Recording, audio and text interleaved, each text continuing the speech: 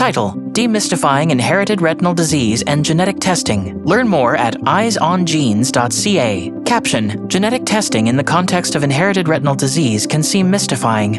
Award-winning actress Sophie Nélisse had a conversation with Ruanne Lai, a Taiwanese-Canadian artist, scientist, and mother who has had genetic testing for an IRD. Sophie Nélisse. Today, I have the opportunity to interview or have a sit-down conversation with Ruanne. She's going to walk me through her experience and just how it has impacted her life. I've never really heard about genetic eye testing. I had actually also never heard of the term IRD. And so, yeah, I'm very curious to see how someone goes through life with that diagnosis. Sophie, an auburn-haired young woman, and Ruanne, a dark-haired young woman, sit in chairs facing one another. Hi, I'm Ruanne. I'm living with retinitis pigmentosa. It's an inherited retinal disease that can lead to total blindness. There's the rods and then there's the cones. The cones are responsible for usually daylight vision and color, whereas the rods are responsible for dim light vision and night vision. And when did you first notice signs that you may be living with a condition that affected your vision? When I was 12. It was my first time at a summer camp.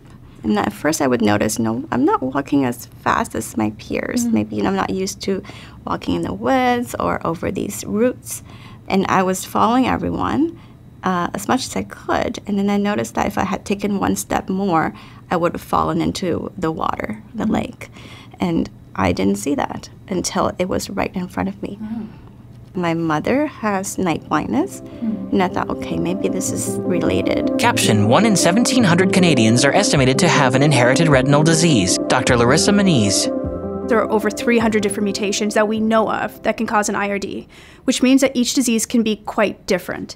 So when somebody has retinitis pigmentosa, some of the first symptoms they'll have is that they often can't see at nighttime or in the dark conditions, and they'll start to, as their disease progresses, get more and more tunnel vision till they only have a very small amount of vision, and even then they'll start to lose central vision and detailed vision after that. Sophie. And when were you officially diagnosed with an IRD?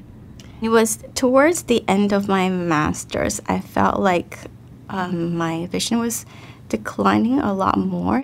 I had access to all the scientific articles, and I knew my vision was not the same as before, so I just started reading about these eye conditions, loss of peripheral vision, night blindness, and what came up was retinitis pigmentosa. And then also I read, okay, it could lead to total blindness, total vision loss. And so I said, okay, if I have this, I need to know now. I went to the ophthalmologist, and he said, yeah, we're sure, we confirm that you do have retinitis pigmentosa. Would you like to have your genes tested? It's a inherited retinal disease. We would take your blood sample. You would contribute to research and to more understanding of this body of knowledge. Caption: 50% of people with retinitis pigmentosa have no knowledge of a previous family history. So there's two components to a diagnosis. You have the clinical diagnosis and you have the genetic diagnosis. A genetic testing really is the way to confirm a diagnosis, so you know that for sure you have an IRD, and it also tells you what type of IRD you have. So the genetic component is a really crucial part to the diagnosis. Sophie and Ruanne. And since it's genetic, was that something you took into consideration when deciding to have kids, knowing that there was a possibility that you would pass that gene along? So when I was pregnant with my first child, I was referred to a genetic counselor, and we had long discussions about what would happen and what could happen. Caption: while you can't change what you inherit, you may uncover answers that could put you in more control when it comes to future lifestyle changes. Talk to your ophthalmologist and talk through what are the pros and if there are any potential cons for you, and so you can make a decision that's right for you and that's right for your family. It is so different for every family if you would like to get your kids tested or not. For me, it's about letting them know that living as a visually impaired person doesn't mean you're a lesser person. There are different ways of living. We're learning Braille together, and it's like a game for them. So they're developing the skills to interacted with the world in a different way. Images of Ruanne and her children on the beach, then skiing. Ruanne and Sophie. And do you have any maybe advice for someone listening that just got diagnosed? Find those who can self-identify with and they're living their life to the fullest. There's always a way. There is a way. It's not the able-bodied way, but there is a way. You just have to be more creative about it. It's the fears and the negativity that are in your own head that's holding you back. You do have the power to choose how you react to the world and anyone around you. For other people that have symptoms or maybe are just at risk because they have relatives that maybe have symptoms, what would your advice be for those people about being genetically tested? Getting your genes tested, one, it helps you. Knowledge is power. And two, it helps to move the research forward. And in 2011, there were 60 genes done when I did the genetic testing. In 2022, there were 351. Just imagine the vast amount of knowledge that we have already acquired. You know, you just sit there and you do the cheek swab.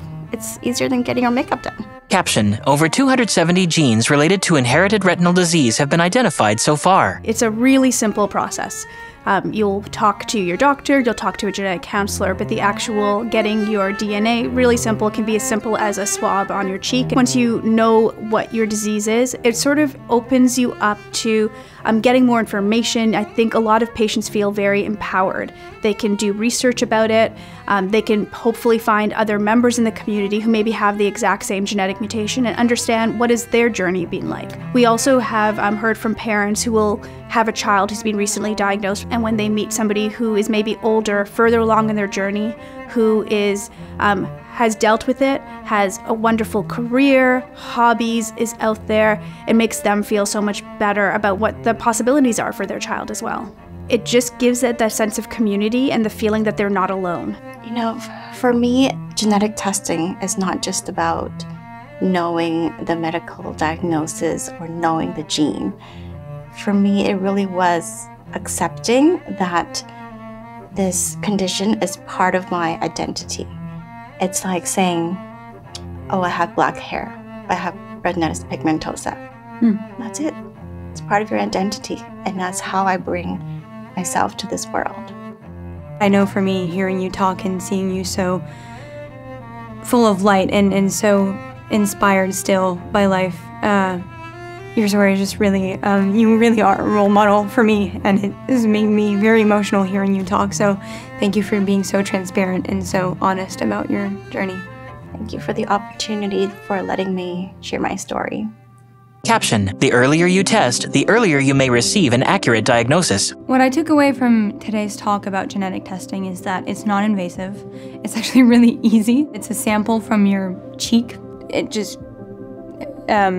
goes to show how, how important it is to be doing the genetic testing and how much it's important to raise awareness about this. I definitely think that anyone that may be experiencing symptoms should go get genetically tested because, first of all, it just empowers you. It's a way of learning more about your body. It just helps you prepare for the future, and it creates a bigger database and to hopefully find more genes. And so I only see a positive outcome. This is your chance to have your voice heard by doing your genetic testing. It's not just another data point, it's raising your voice. Ruanne plays the cello. Caption: Johnson & Johnson. Learn more at EyesOnGenes.ca, FightingBlindness.ca.